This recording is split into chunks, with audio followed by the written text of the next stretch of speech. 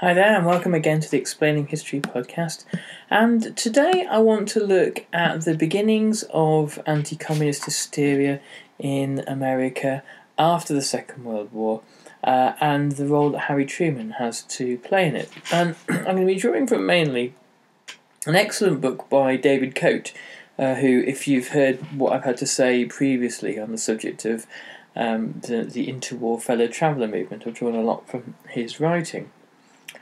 David Coate points out that there was nothing new, really, in the anti-communist shift in post-war America, and that there was, in fact, very little new legislation. There was a significant amount of it already on the statute books long before the anti-communist era. 2 world wars and an interwar period where political extremes were ever more greatly observed and regulated had given the American government many of the tools it required for a post-war crackdown. David Coate writes, "When Harry S. Truman became President of the United States on April 12, 1945, the federal and state statute books were already bristling with anti-communist legislation. All that was required, and conspicuously lacking under Franklin Roosevelt, was the will to enforce it. 2 years after the passage of the Foreign Agents Registration Act in 1938, the government had roused itself to prosecute the Daily Worker, International Publishers, and World Tourists Incorporated for failure to register with the Justice Departments as agents of the Soviet Union. A year later, the administration invoked the Alien Registration Act, universally known as the Smith Act, against 18 Trotskyists of the Socialist Workers' Party. The Smith Act partly parted company with the honoured tradition that only actions should be punished. Henceforward, words, even thoughts, could cost a man his liberty. But after the United States and Russia entered the war side by side in 1941, the Democratic administration was understandably reluctant, despite the palpable eagerness of J. Edgar Hoover and the FBI, to persecute American communists. Indeed, Earl Browder, General Secretary of the Communist Party, was amnestied and released from prison. So, what this tends to suggest is that when you see, or when there are historical periods such as the McCarthyite era, which really stand out very clearly as extremes or extreme deviations from an otherwise democratic norm, what we've got to see is that those seemingly aberrant episodes haven't emerged overnight. It only appears like an aberration because we haven't seen or kept an eye on the gradual drift away from liberal democratic norms. The Smith Act, as David Coate points out, breaks away from the idea that only actions should be punished. The conditions of the Cold War, of course, allowed all these anti-democratic processes to exacerbate. Harry Truman, who was quite a different character from Roosevelt, was far more assertive in his approach to dealing with the Soviet Union, and far less inclined to compromise, was exactly the right sort of president for anti-communist policies to flourish under. Truman came under increasing pressure from an anti-communist coalition in Congress of Southern Democrats and anti-New Deal Republicans, who had the anti-New Deal Republicans particularly believed that the Roosevelt era had seen the menace of democratic socialism emerge in America in the guise of the New Deal, though in reality the New Deal failed to establish anything like what would be considered to be a European standard of democratic socialism in terms of commitments to full employment, universal health care, the mass provision of state housing, that sort of thing. The reality really is that Roosevelt was no democratic socialist. Really, he was a pragmatic capitalist looking to use the state to intervene in order to save free market capitalism from itself. But the anti-New Deal Republicans had a belief that America had come under this socialist onslaught, and that now the world situation had changed and there was an even darker socialist menace overseas. This coalition of the Southern Democrats and the anti-New Dealers ganged up on Truman, and on July the 2nd, 1946, the House Civil Service Committee appointed a subcommittee to investigate the loyalty of all federal civil servants, which prompted Truman, after a Republican midterm victory in November, to demand his own temporary commission on employee loyalty. So all of a sudden, in peacetime, a very kind of aggressive and assertive and suspicious culture has seeped into Washington, questioning the loyalty of federal appointees and federal employees. On July the 6th, 1946, the McCarran Rider to the State Department's Appropriations Bill allowed the Secretary of State to have powers of summary dismissal, to have absolute discretion, and the Secretaries of Navy and War had gained these powers during the war. So during peacetime, a civilian branch of government, State Department, gained the same powers for summary dismissal as military branches of government had during the war. The suspicion of subversion and the fear of subversion dominate this period. For example, on June the 10th, 1947, the Senate Appropriations Committee wrote to George Marshall, who had been Roosevelt's Chief of Staff of the Army during the war, and also Secretary of State thereafter, and claimed to him that the State Department, in the State Department, there is a deliberate, calculated program being carried out not only to protect communist personnel in high places, but to reduce security and intelligence protection to a nullity. Now, this wasn't entirely untrue, in that there were communists within the State Department, and indeed, as later intelligence decrypts would show, there were Soviet agents as well. However, there is also some evidence to suggest that a great many of these individuals had been known about for some time, and they were part of the process of having a back channel to Moscow during the war. The kind of language that was used was that these men and women were dangers to national security, that they were subverting the nation and threatening America for its very survival. Of course, all this is pretty far-fetched stuff. David Coates writes, the 80th Congress of 1946-47 was a bitterly reactionary one. Representative Claire E. Hoffman of Michigan, Republican, explained that from the day that Mrs. Roosevelt appeared with a group of communists before the Dies Committee, the New Deal, and more recently the Truman administration, has been coddling and encouraging communists who in federal positions thrive on the taxpayers' dollars. So again, there was an attempt to create this notion of continuity between Roosevelt and Truman, and that the New Deal and Truman's later social policies under the Fair Deal would in some way be associated with communism. And there is this standard refrain that you can hear it all the way throughout American politics and British as well, to a great extent, of socialists or people with socialist views being indulged on the taxpayer's dollar, that the hard work of the ordinary man is going to pay for these unpatriotic figures somehow.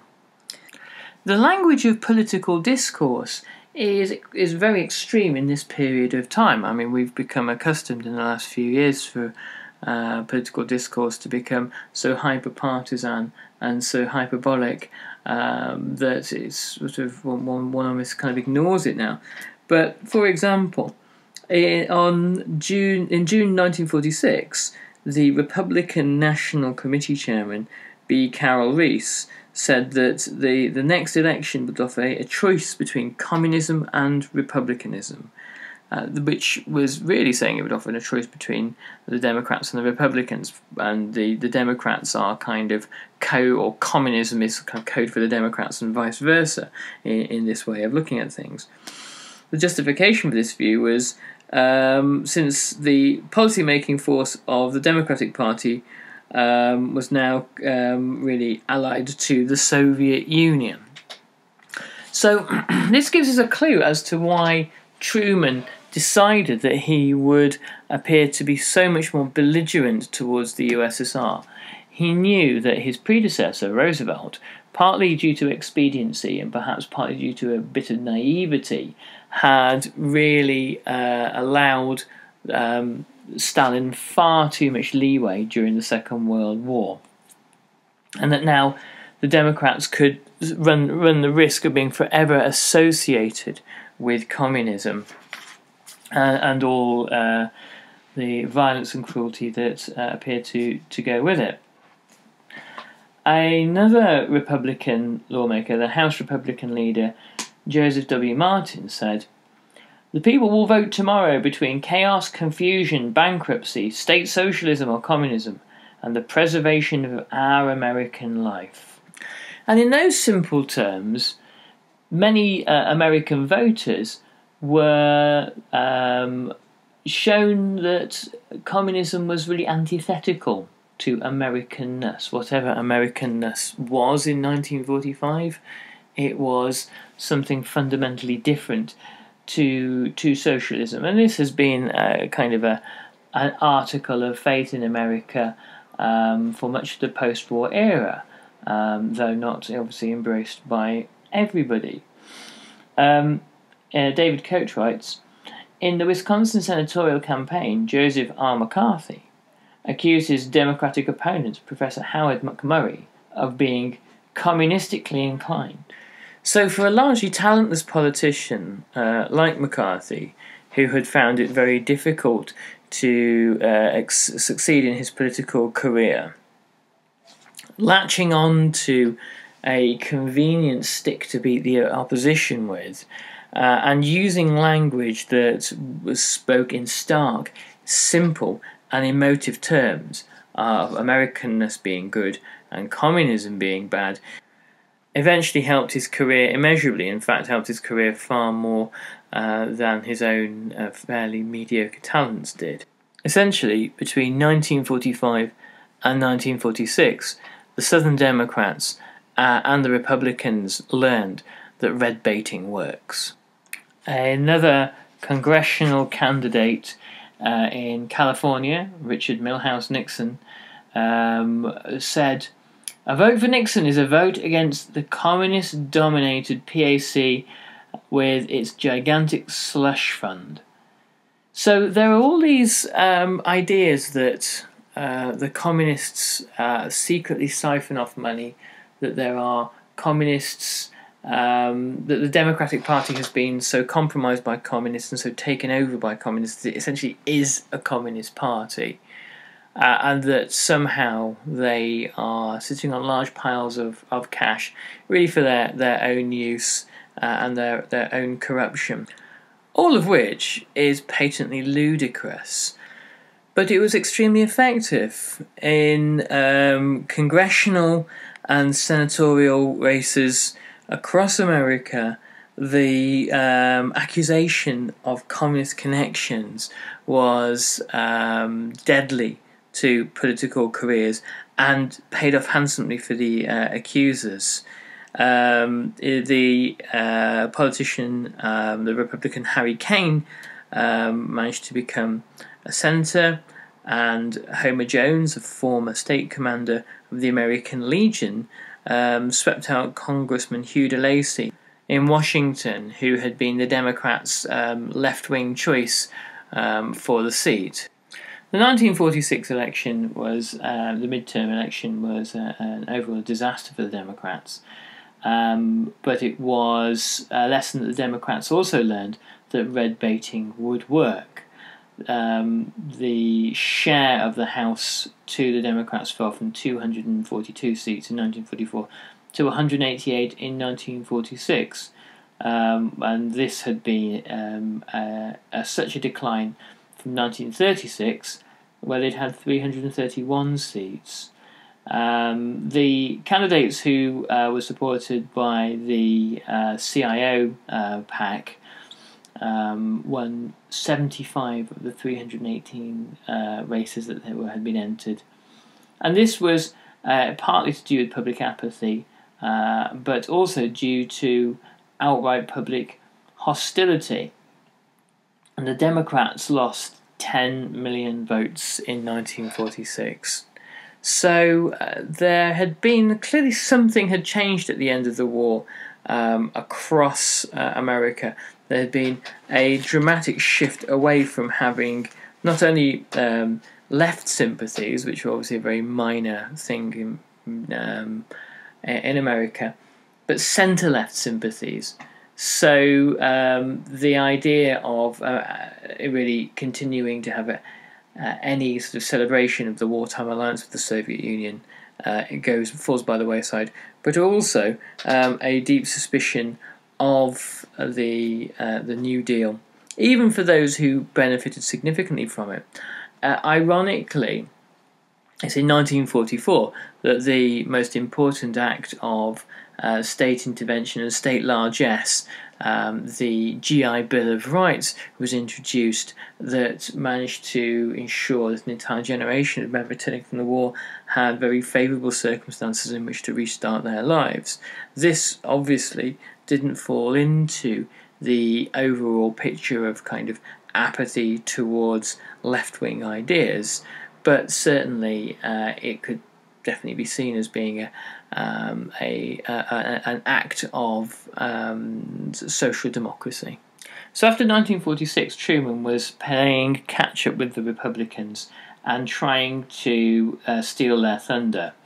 He signed Executive Order 9835, which initiated a purge of the federal civil service, and it inspired other purges at every level of American working life. The president, this is David Coate writing, the president himself later confided to Clifford J. Durr that the loyalty order and its accompanying heresy index, the Attorney General's list, was designed mainly to take the ball away from the House Committee on Un-American Activities and its under its pugnaciously reactionary chairman J. Parnell Thomas of New Jersey. In March 1947, there were demands that the Communist Party of the USA should be banned, as they were inconsistent with the notion of Americanism, and other initiatives at both an executive and a grassroots level involved, for example, public officials taking anti-communist speaking tours across America, engaging listeners in taking freedom pledges and singing God Bless America. From September 1947 until December of the following year, there was a red, white and blue freedom train that was sponsored by the Attorney General Tom Clark and the American Heritage Foundation, which toured the country. The American Civil Liberties Union report for 1946-47 said that there was now an atmosphere increasingly hostile to the liberties of organised labour, the political left and many minorities. Excitement bordering on hysteria characterised the public approach towards any issue related to communism. So certainly there had been a particular climate, a particular environment created that would support this sort of mass panic and outrage and anger. Tom Clark, the aforementioned Attorney General, was desperate not only to deport political undesirables, but also to expand the role and the authority of the FBI. The communists, he informed the Chicago Bar Association in June 1946, are driving law enforcement in this country to the end of its tether. He cited as an example the previously uncodified crime of conspiracy to divide our people, to discredit our institutions, and to bring about disrespect for our government. David Coate writes, when Clark and Gerhard Eisler arrested on February the 4th, 1947, 2 days before Eisler was due to appear before the HUAC, the House Un-American Activities Committee, the Attorney General again revealed his personal conception of law enforcement. I ordered Mr. Eisler picked up because he had been making speeches around the country that were derogatory to our way of life. Clark's department used the deportation weapon against a large number of pro-communist militants and trade unionists who were embarrassing the administration by making speeches derogatory to its way of life. Yet Truman later denounced the deportation powers of the Walter McCarran Act of 1952 as thought control. Truman, ever the arch hypocrite, was determined to present Republican red baiting as undemocratic and unconstitutional. But hopefully, as we'll see in later podcasts, his own attacks on the American left and left-wing critics of him, particularly from the trade union movement, was only seen as him putting Uncle Joe, as he put it, in his place, putting dangerous communism back where it belonged. Okay, well that's just a brief taster of the McCarthyite era, and it's a theme I'm keen to pursue. So we'll be coming back to that fairly soon. But anyway, I hope you found that interesting, and I'll catch you on the next Explaining History podcast. Do support us through Patreon if you can, and I look forward to speaking to you all again soon. Bye.